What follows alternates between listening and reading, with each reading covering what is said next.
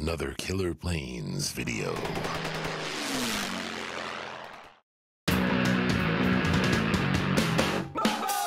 What if the real Air Force were like that? No, put a bigger motor in it. Sir, the fuselage is only this big around. Make it fatter. Hey there, esteemed ladies, from Killer Planes down at the airport with an airplane. Hey, how about that? This is an F-86 from Freewing. It's a mini. It's like 700 millimeters. I was going to say milligrams. So as you can see, this is a fat plane. It's a little bit bigger around than the original. Or maybe it's old. It probably just got fat, right? No, they put a big motor in here. It's a 64 millimeter fan, which is probably enough to give it some good thrust, theoretically. This is a fast plane. I keep saying theoretically because I haven't flown it yet. But it's supposed to be fast.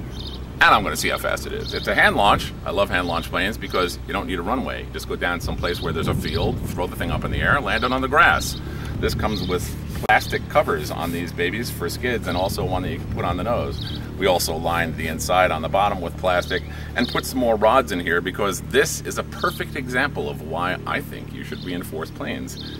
Yes, it's EPO foam, but it's a hollow tube of foam this thick. And if this plane goes fast, like it's supposed to, let's say 65 miles an hour, and it hits something, let's say the ground, this is just going to vaporize, probably from here to here.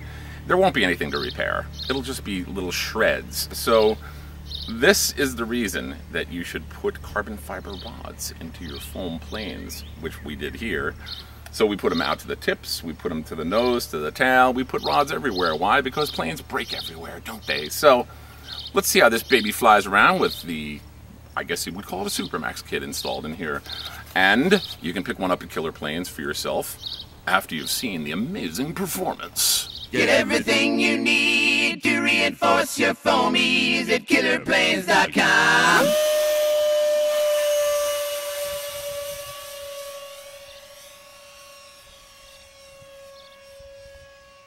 It is kind of breezy. Yeah, I saw her wavering there. It goes pretty fast. I wonder if this would want to use a higher C rating battery. This is a 25. And I have a feeling that with a higher C rating battery, that's hands off, by the way. When I got it down flat, let's do it this way. She gets small real fast. Flat, hands off flying. Nice. Let's get it away from the building, Steve. Put your hands back on for a second. All right, let's do an element and see what kind of space it takes. See, that's not a tiny little space. No, it's not. Oh boy. Okay, it's got some nice climb. Let's see how the dive is. Uh-oh. This is when I'm happy with crash proofing. Down low, Steve. See, I was right.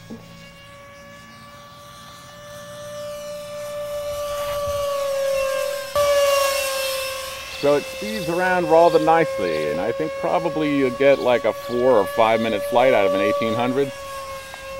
So make sure you bring a couple batteries for maximum fun. For the price, this baby performs rather well as a jet, doesn't it? All right, let's try some immovements. So this, you know what? This has a big loop. So you wouldn't want to try a split S too close to the ground in one of these babies. The funny thing is, I heard about that. Now let's try it at some lower throttle. Okay, so... You heard about what? The fact that these babies had a large loop and trying to do a split S, the real plane, you didn't want to try to do a split S from any, I think the minimum height requirement was like 7,000 feet or something.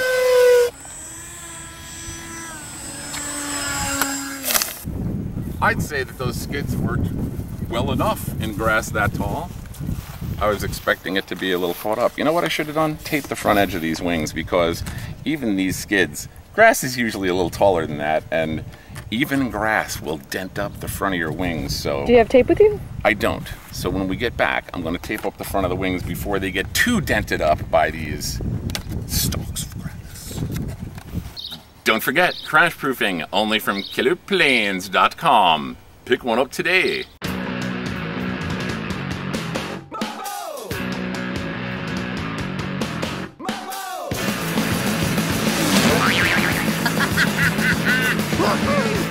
And one more little touch I like to do on these things. It's real easy to do. You just take some flat black paint on a brush and reach in here and paint as far as you can reach, right? And it looks much better. You just, when you get to the front, just go like this. Keep the brush flat and paint it like this, and it'll come out like that. I mean, it's a little sloppy, but who cares? Up in the air, it looks really cool, right?